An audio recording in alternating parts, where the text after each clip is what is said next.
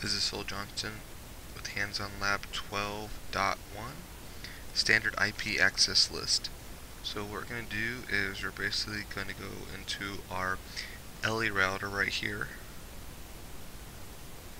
Alright, so you can just click on the LE router right here, and then we're going to basically, I'm already in there right now, but they want you to configure terminal, and then we're going to type in access list ?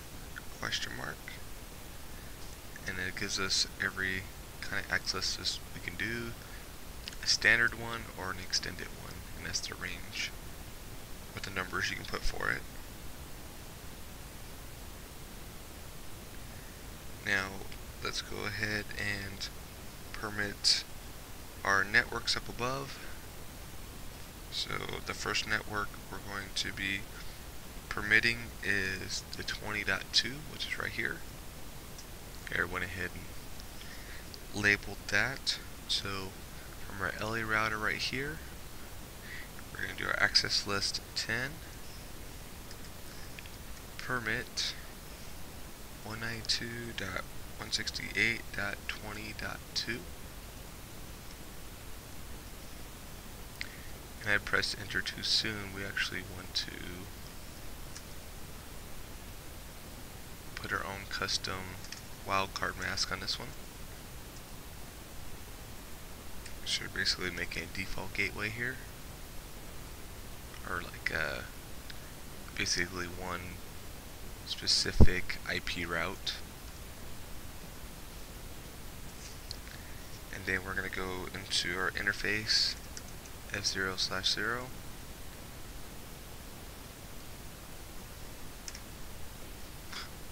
On these I don't have the fast Ethernet, it's interface G0/0. And then in here we're going to do IP access group 10 out.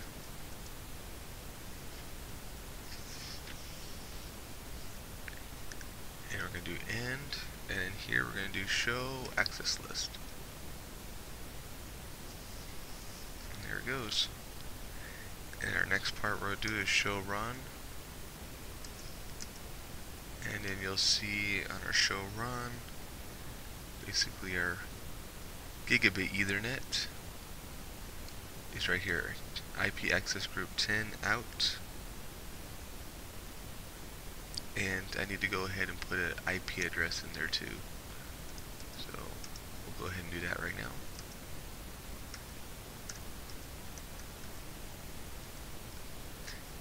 So we're going to put IP address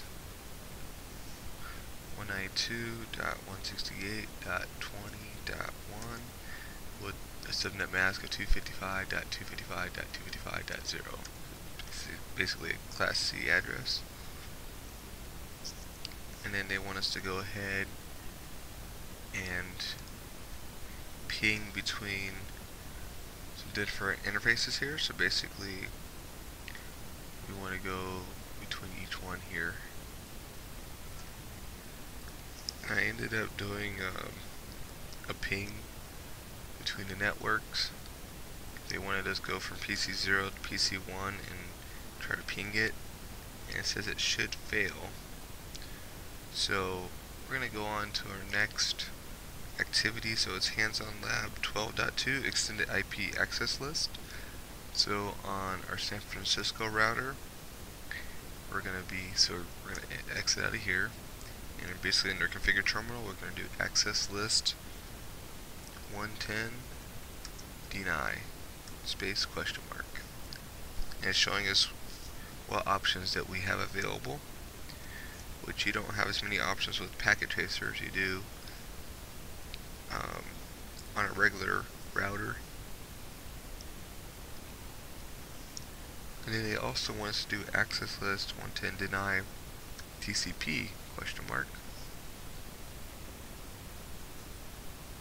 And we can see all the commands in there. So they want a source address, or basically a source, any source host if we want to put any in there, or a single source host. And of course we're going to do a single source host.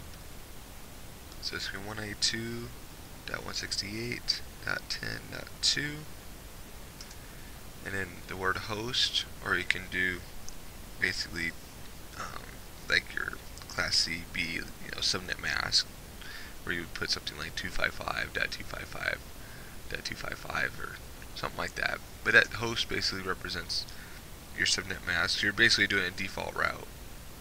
Alright, so, and then it's going to be 172.16.10.6. They want us to put space question mark.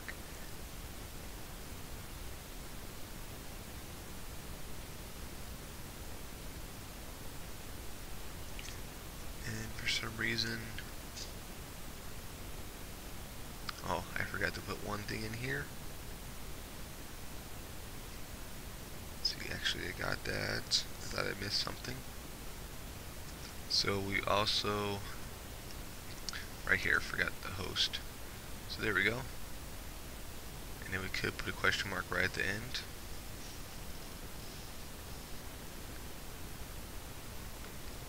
And because I didn't complete the command, I'm just going to say no on that. And then we'll go back here. And then this time, I'm going to put in our EQ telnet log.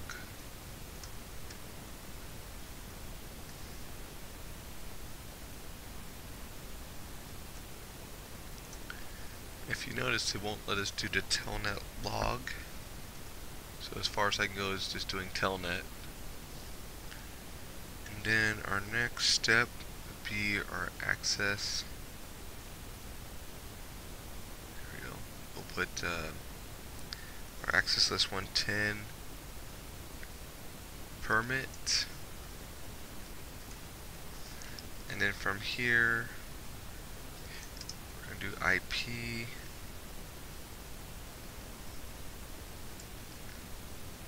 And we're just going to do any.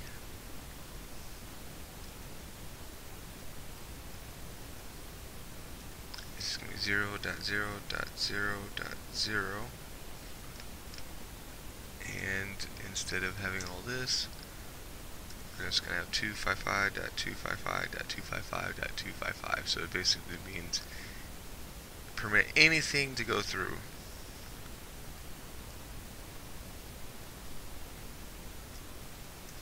Then I'm going to go into interface G0/0. And we're going to put IP access group 110N.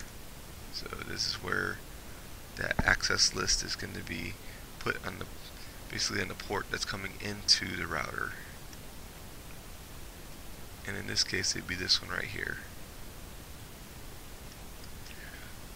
Now, if they had us put some other commands in these routers, what's supposed to be happening is basically, if the routing's working correctly, is you're supposed to be able to ping. So we're supposed to basically be able to ping this guy right here, but if we try to telnet, it won't let us telnet into here.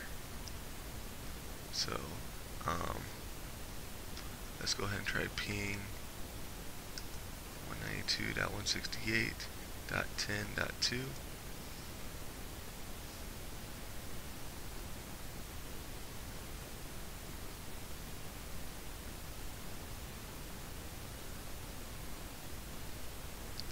So nothing would ping through.